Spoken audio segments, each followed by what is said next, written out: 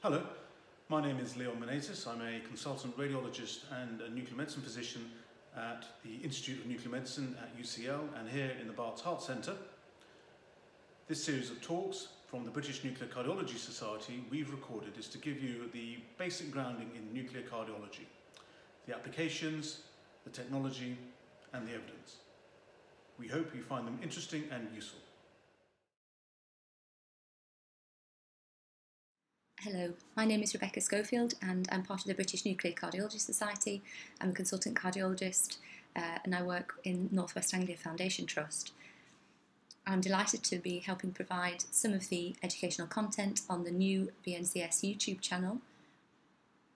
So for the next 40 minutes or so, we're going to cover the topic of myocardial stunning, viability and hibernation.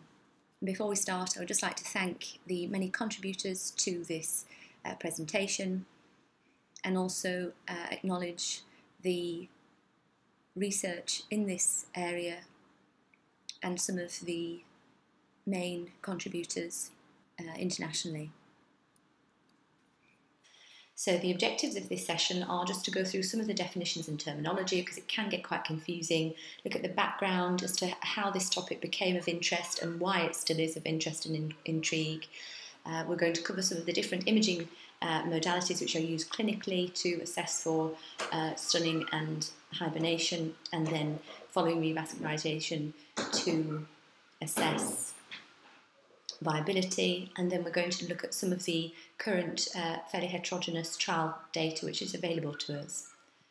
So the concepts of stunned and hibernating myocardium were described back in the 1970s and 80s, and these phenomena are related to myocardial ischemia. So with severe and prolonged myocardial ischemia, there's myocardial necrosis and unfortunately no return of contractile function. Hence the old adage of time is muscle, and the strategies that have been put in place for early revascularization in acute MI. Following full and complete revascularization and reperfusion, there can still be a transient post-ischemic LV dysfunction, which is termed stunned myocardium. Chronic low blood flow or repetitive episodes of myocardial stunning and consequent metabolic adaptation will over time lead to hibernating myocardium.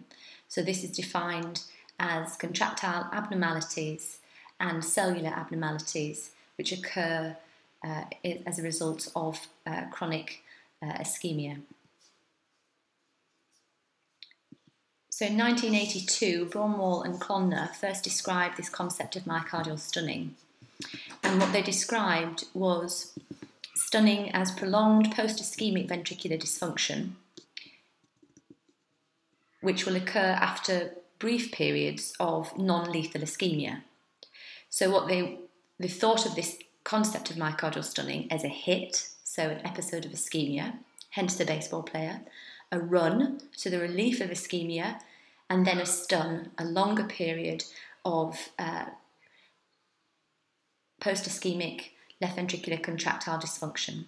And the cardiac muscle will eventually recover, but during this phase of impaired function, it may require inotropic support. Stunned myocardium is also associated with prolonged biochemical abnormalities that can take days and weeks to resolve after the initial insult of ischemia. And we see clinical evidence of myocardial stunning on a daily basis in acute cardiology inpatient care. So we see patients following revascularization still having regional wall motion abnormalities. We see regional wall motion abnormalities in patients with ischemic chest pain presenting to us with unstable angina. And we can see prolonged but eventually reversible improvements in LV function following revascularization and cardiac surgery. And then more recently, we've become aware of conditions such as stress or Takotsubo cardiomyopathy, neurogenic stunned myocardium in those cases of subarachnoid hemorrhage, and dialysis-related ventricular dysfunction. But this story starts quite some time ago. So back in the 1970s and 80s, there was a lot of lab-based research looking at the effect of ischemia on myocardium. And a lot of these were animal experiments where there was occlusion of a major coronary artery for periods of time, followed by reperfusion. Depending on the duration of the ischemia, they could see largely reversible injury versus more prolonged ischemia leading to myocardial necrosis. Regional wall motion abnormalities in a lot of these studies was measured with ultrasound or with radioactive isotopes, an assessment of the blood pool to determine LV function. And what was observed is that the myocardium that was being perfused by the occluded artery became akinetic or dyskinetic during the period of ischemia, but when blood flow was restored by removing the coronary artery clamp or ligation, contractile function remained depressed. So even in the context of then restored perfusion, myocardial function did not immediately return to normal. However, they observed that it generally did so over the course of a few days. In addition to the imaging assessment of myocardial function, researchers also looked at cardiac ATP levels, and these also demonstrated biochemical stunning, and levels were depressed within 15 minutes of coronary artery occlusion, but gradually recovered towards normal by 72 hours. Histological analysis revealed myocardial cells were viable at 72 hours post-perfusion, and many laboratories around the world independently demonstrated this phenomenon we now know as stunned myocardium. Stunning being linked to brief periods of ischemia was not associated with the histological evidence of myocardial necrosis and cell death. Other studies showed that this phenomenon occurred in models of myocardial infarction with a salvaged outer wall of the ventricle. And in this case, the recovery of function following reperfusion of these experimental MI models was even more prolonged, requiring days to weeks. Klober's research group also showed that contractile function of stunned myocardium could be supported in the initial phase with inotropes, and that this use of inotropic support did not result in any long-term detrimental effects such as extending infarct size.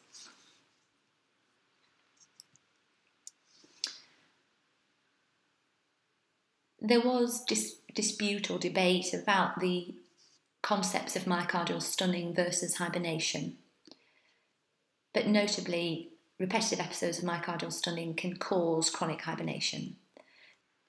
The term hibernation is a retrospective definition based on evidence of functional recovery after an intervention. So according to these original descriptions, hibernation is reduced myocardial function in the context of reduced regional myocardial perfusion, whereas stunned myocardium is reduced myocardial function in the context of normal perfusion.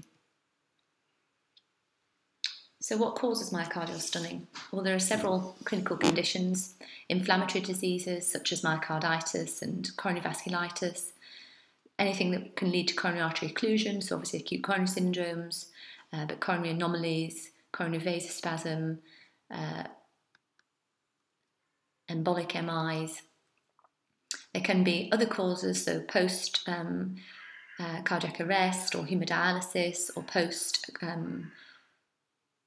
cardiopulmonary bypass. And then there's a different group of adrenergic mediated catecholamine release syndromes, which include Takotsubo, the neurogenic stunned myocardium, Cushing's, pheochromocytoma, carbon monoxide toxicity, cocaine abuse. Independent of the clinical cause, the pathophysiology and final common pathway of reduced myocardial responsiveness to calcium remains the same.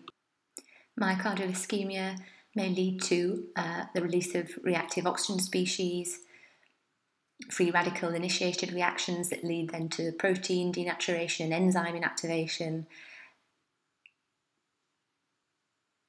And then ischemia can also promote the intracellular calcium concentration.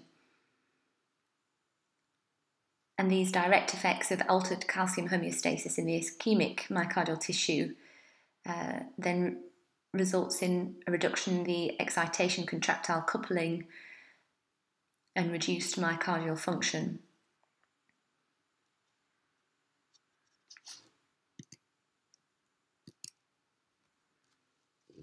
So, just to recap, stunned myocardium is a result of acute ischemia with initially a reduction in perfusion and function, but following relief of ischemia, there's restored perfusion, complete viability, and no infarction, but the area that had been ischemic remains hypokinetic. In hibernating myocardium, this is a chronic condition which results in long-term reduction in myocardial perfusion, which in turn reduces the regional myocardial function, but the myocardium remains viable. So, again, back in the 1980s, this idea that the heart could protect itself, this smart heart hypothesis was first discussed.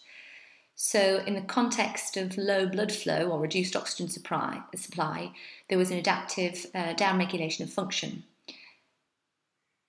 So this was a homeostatic attempt to counter the reduced perfusion, and it could even prevent ischemia, and it could certainly prevent painful ischemia, which may explain why patients didn't present in the same way, but instead with heart failure symptoms.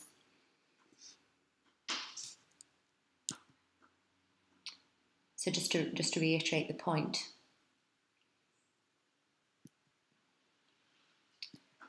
So what happened next? So over the next 20 years, there was lots of additional trial evidence then in patient populations using different imaging modalities to ascertain whether or not the myocardium was viable, was indeed hibernating, and there would be some improvement in contractile reserve and myocardial function following revascularization. The difficulty with many of these trials is their heterogeneity, both in terms of patient selection, the imaging modalities used, and what exactly they were telling us about the myocardium, and then also the primary and secondary endpoints of the trials. So what's new? What has changed? Well, I think the controversy around the issue of myocardial hibernation and whether or not it was due to just a chronically reduced coronary flow, or whether it could be caused by repeated episodes of ischemia and stunning, which they had validated in the animal models. I think this question is now resolved, and that there's agreement that both situations, so both chronic reduction but multiple repeated episodes of ischemia, can both lead to myocardial hypernation. And we know a bit more now about what's happening on a cellular level. So there's been a lot more work from a basic science point of view, and there's again consensus that the histological phenotype, if you like, of myocardial hibernation is characterised by glycogen deposition, myocellular hypertrophy, apoptosis, myofibrillar loss, and increased expression of ischemia-responsive proteins and cytokines. Interestingly, this idea that there is a dichotomy between ischemic and non-ischemic cardiomyopathy, and that only in ischemic cardiomyopathy can these areas of interest such as hibernation and stunning occur, perhaps we've oversimplified that. So there's actually a crossover in terms of the cellular expression and what's happening on the cellular level between ischemia and non-ischemic cardiomyopathy. And I suppose this is, again, goes back to this issue which all nuclear cardiologists are very much aware of, that there is a rich network of myocardial capillaries which extends above and beyond the epicardial coronary arteries. So these changes do occur over time as myocytes reduce in number and more fibrosis is laid down. The worse the situation is, and the less likely it is that there will be meaningful improvement in myocardial function following revascularization. So we'll move on to some of the clinical imaging methods which are used for assessing myocardial viability. So the advancements of diagnostic imaging has really enabled the identification of changes in the myocardial tissue and cardiac kinetics to be demonstrated and help really further the understanding of the pathophysiological features of some myocardium. What we need to appreciate here is that yes, there are many different techniques for assessing viability, but each has strengths and weaknesses, and each is perhaps telling us something slightly different. In echocardiography, often the use of resting regional wall motion abnormalities and the severity of those, coupled with the wall thickness, so a wall thickness, and the same is true here in cardiac MR, a wall thickness of more than 6 millimetres would suggest that there is evidence of viability. We can also with echo see fibrosis and scar. We can see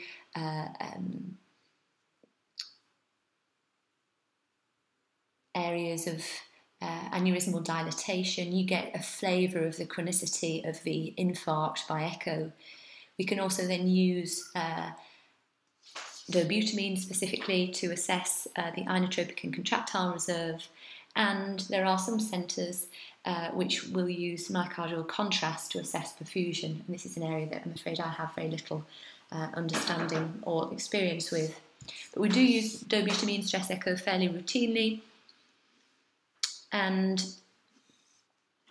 what you're trying to demonstrate is that with low dose dobutamine you can see some improvement in myocardial function, so that you're demonstrating a contractile reserve, and therefore there must be viable myocardial myocytes within the subtended territory. If myocardium fails to improve throughout the entire study, then we conclude that there is no viability. But the classic marker, if you like, by dobutamine stress echo of viability is this biphasic response. So you see an initial improvement followed by a worsening of function.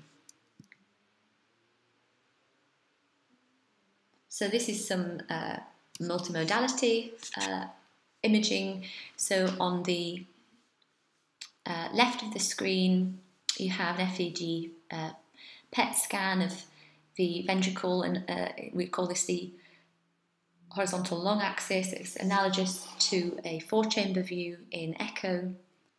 The top left-hand image shows a reduction in perfusion using an ammonia tracer in the apical segments. The bottom left-hand image shows FDG activity present in those areas of reduced perfusion, which from a nuclear point of view would suggest viability. The echo images demonstrate the biphasic response, and so both modalities agree that with revascularization there will be an improvement, or there is likely to be an improvement in LV systolic function.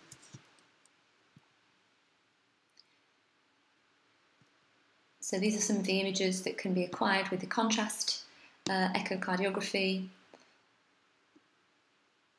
The apex here pointed out to us, shows normal echo contrast perfusion during rest. So this is sort of similar to a first pass perfusion imaging modality, same principles. With stress, we can see a reduction in the echo contrast in those apical segments. So it would look as if myocardial contrast echo is something that we should be using more of clinically. But I think the issues have often been that patients may not be very echogenic in terms of image quality, and a lack of quantitative assessment and post-processing tools. So, onto the nuclear. So thallium as a tracer has fallen out of favour somewhat because of the increased dose penalty compared to zestimib.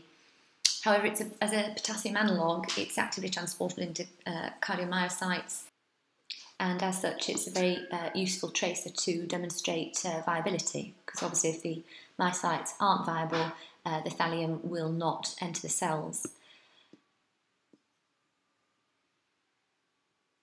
Technetium agents like zestimib and tetraphosphamine do need mitochondria within the cells to be alive to enter them passively, but thereafter the intracellular use requires energy, it's active. So at the moment no SPECT technique can claim to be a gold standard. However, as Leon will tell you, we have PET, and PET really is the gold standard for myocardial viability. Well, it is in my opinion.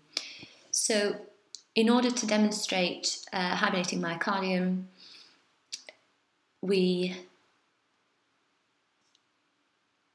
need a tracer that is going to show and demonstrate the metabolic switch in hibernating myocardium from fatty acid metabolism to glucose metabolism, which is more energy efficient. And we've got that ideal tracer in FDG. So FDG uptake will show us the myocardial areas of active glucose metabolism. We then need a tracer which will show us myocardial blood flow, because it's the mismatch between perfusion, which we are assuming in hibernating myocardium is normal, and metabolism. So this mismatch is key.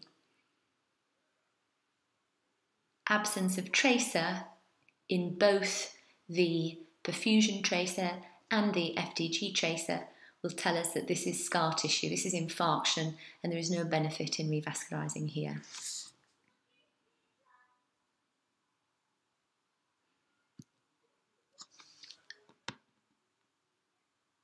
And these are some rubidium PET and FDG PET images showing us that the apical septal perfusion is significantly abnormal, but there is FDG activity, so this is hibernating myocardium.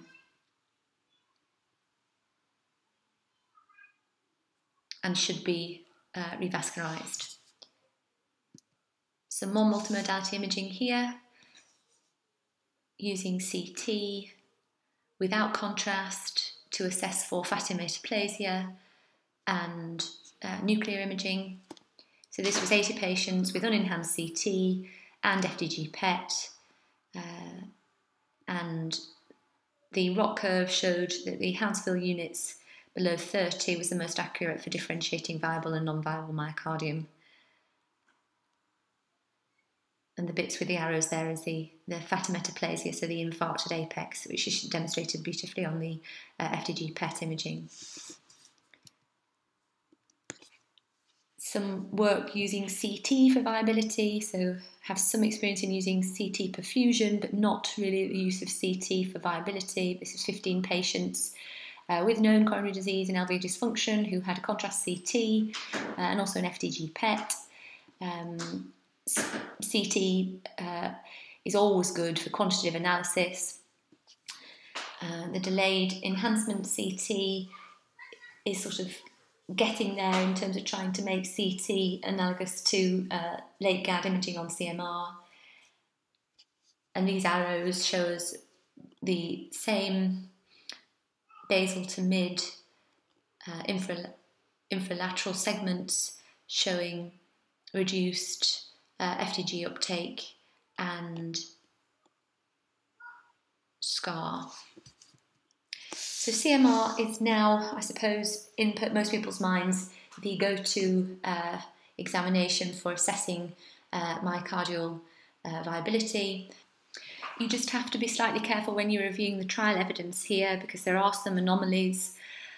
The other thing that you have to be aware of is that often the extent of the transmural infarction is judged visually, and we know that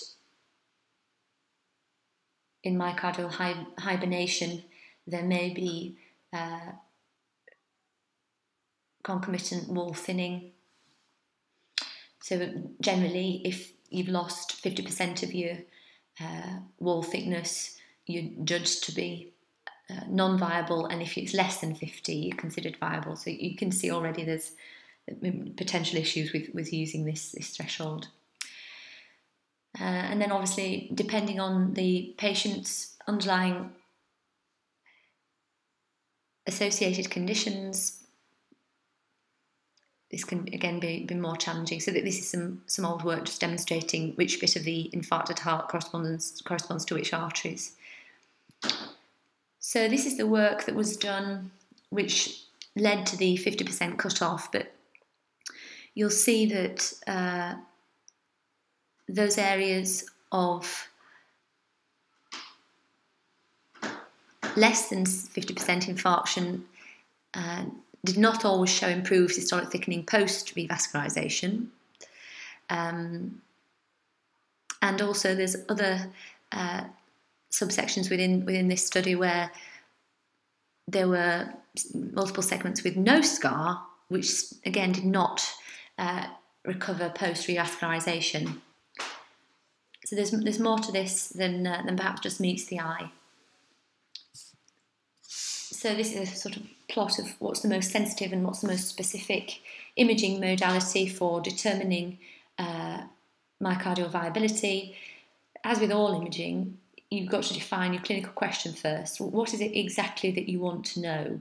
And then you can pick your imaging modality, the test that's most likely to answer that clinical question.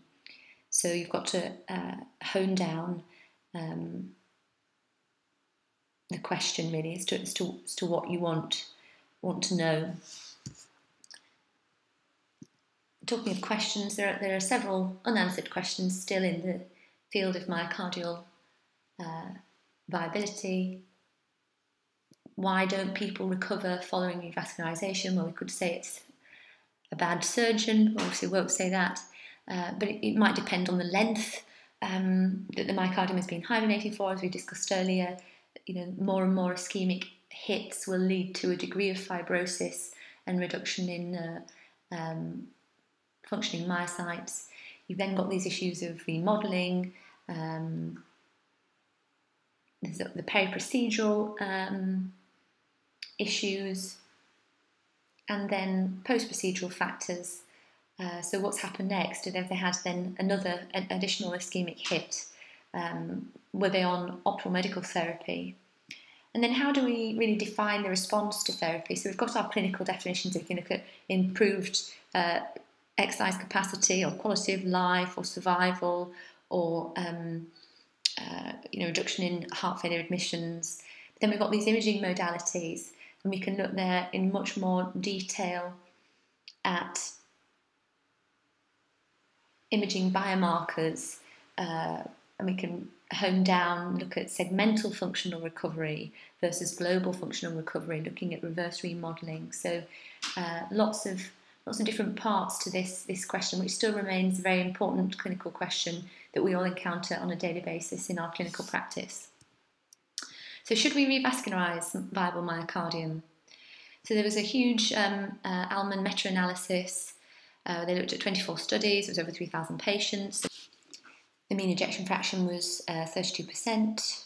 Patients were on medical therapy only or had additional revascularisation, and then were assessed for their outcomes. And the follow-up duration was pretty good, so around 2 years. So these were the patients with viable and non-viable myocardial segments. And for those patients who were determined to have viable myocardium, you can see the death rate was significantly reduced if they were revascularised. In patients who were determined to have non-viable myocardium, there was potential to slightly increase mortality in those who were revascularised. So I think lends the argument that we should only really revascularise patients if there is evidence of viability. And this is the same data presented in a slightly different way that shows that if you have patients who are just receiving optimal medical therapy and are not revascularised, if they have viable myocardial segments, they potentially do worse. But if we look back at these 24 studies in a bit more detail, we can see that they're all fairly old, that the mean ejection fraction was, the range of the ejection fraction was really very, very variable. A lot did not report NYHA class or CCS class.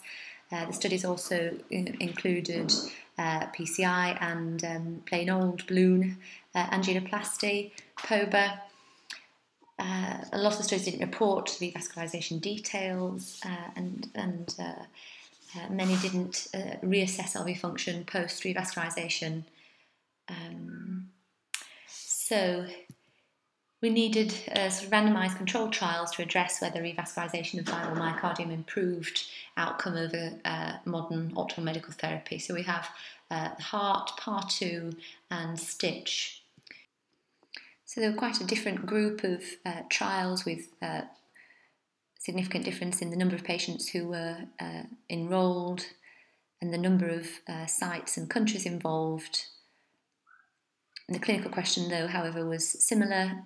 So does revascularisation improve outcome compared to optimal medical therapy in patients with evidence of hibernating myocardium?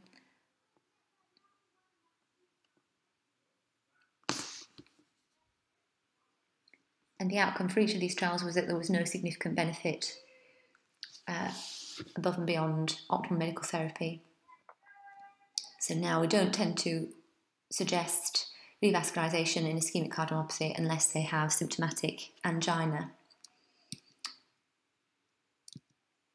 So in part 2, these clinicians within the study didn't always follow the protocol, so they reanalysed the data and showed that those who had management based on the PET advice did better. Those who were managed sort of ad hoc, independent of the additional information available from PET imaging, did slightly worse.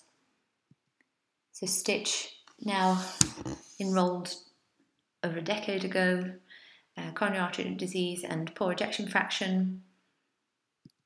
And of those patients who were enrolled, there was a myocardial viability sub-study of 601 patients.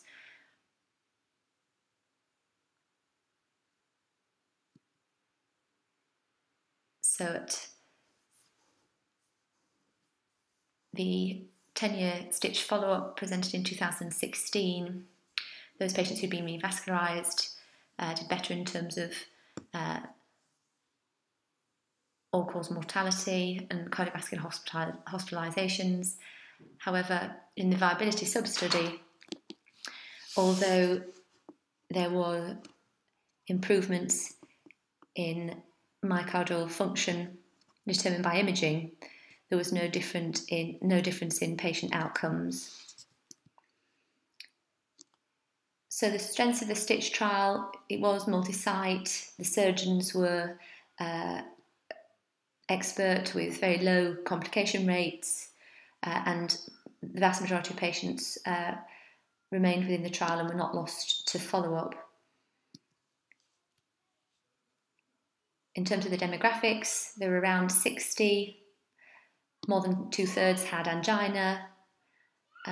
More than 2/3 had little symptoms of congestive cardiac failure. So really there was a trial of patients with coronary disease and LV dysfunction rather than heart failure syndrome patients who weren't presenting in extremis with pulmonary edema. There was also a bias, so many centres didn't enrol patients as physicians didn't want the patients being put at risk of being randomised when they felt they were better off to be managed in one way or another. And significant left main stem disease was excluded, so that removes a lot of the probable benefits for revascularisation. So in stitch, they were younger, didn't really have such bad heart failure than the patients that we would generally see in a clinical setting.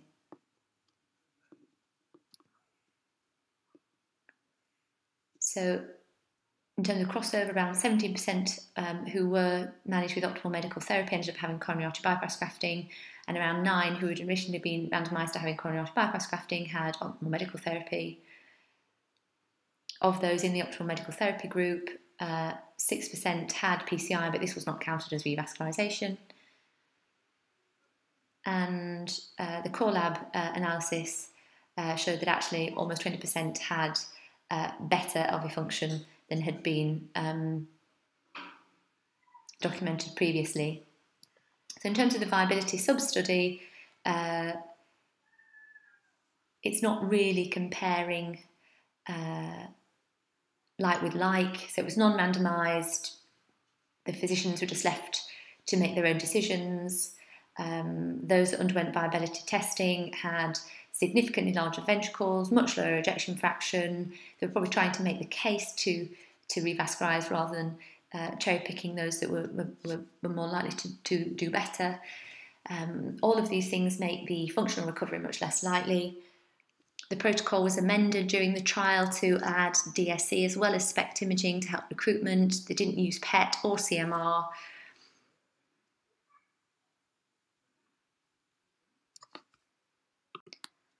Ischemia wasn't assessed in most patients, and the SPECT protocol just looked at the tracer uptake defect size and didn't assess the relationship between perfusion and the resting regional wall motion abnormalities. So it's pretty rubbish comparing apples and oranges. So what do we do now? So there's lots of observational data, most of which is retrospective, suggesting that revascularisation is better than optimal medical therapy if you've got viability. We've also all come across the young patients with very poor LV and three-vessel disease, who even in the absence of angina, you just want to revascularise. We've got 3 prospective randomised controlled trials, each of which suggests that there's absolutely no benefit between, or no difference between optimal medical therapy and revascularisation, but each of them have got their own limitations. So where are we up to? Well, NICE has said that coronary revascularisation should not be routinely considered in patients with heart failure due to LV systolic impairment unless they have refractory angina. And the ESC in 2015 said that there was a class 2 level B evidence of revascularisation if myocardial viability was demonstrated. So this is work from Benoit Shah, published in the European Heart Journal in 2013, which gives, I think, a very pragmatic user's guide. So you have a patient with a diagnosis of ischemic cardiomyopathy, you put them on optimal medical therapy, you then determine what their major symptom is. Is it angina? Is it dyspnea? You assess their comorbidities and risk of revascularisation. If the predominant symptom is angina and they have relatively low procedural risks, you would recommend revascularisation. If the procedural risk is high, you would aim to uptitrate optimal medical therapy and consider revascularisation if persistent symptoms. If the patient's predominant symptom is breathlessness, if their procedural risk is high, you would aim to treat with optimal medical therapy plus or minus cardiac resynchronization. And if they had persistent symptoms, you could then consider revascularisation. If the procedural risks were thought to be low to intermediate. Viability testing would then help make the differential decision between revascularization and optimal medical therapy. So there's a few more trials still ongoing. So the alternative imaging modalities in ischemic heart failure trial, IMAGE-HF. This is a multi-center prospective randomized controlled trial comparing SPECT versus more advanced imaging modalities for myocardial viability, such as cardiac MR and PET. And they're currently recruiting, and the target is over 1,000. It's a Canadian study. It's the same people who did the PAR 2 study. So the schema of the trial is, does the patient need ischemia and or viability testing? And then if they need ischemia testing, they're randomized to standard imaging versus advanced imaging. If they need viability, again randomized to standardized versus advanced imaging described as CMR or PET viability / PET perfusion. There's the revived BSIS-2, which is a UK study, patients with left ventricular ejection fraction less than 35%, extensive coronary disease, viability in at least 4 dysfunctional segments. Are they suitable for PCI? And if so, randomise them and optimal medical therapy versus PCI plus optimal medical therapy. So in this trial, which is PCI revascularization rather than coronary artery bypass grafting, the viability can be determined on any imaging modality, and there are predetermined thresholds for the determination of adequate viability. So, in conclusion, myocardial stunning and hibernation are points on the same spectrum. Viability is a prospective assessment of left ventricular parameters pre-revascularization.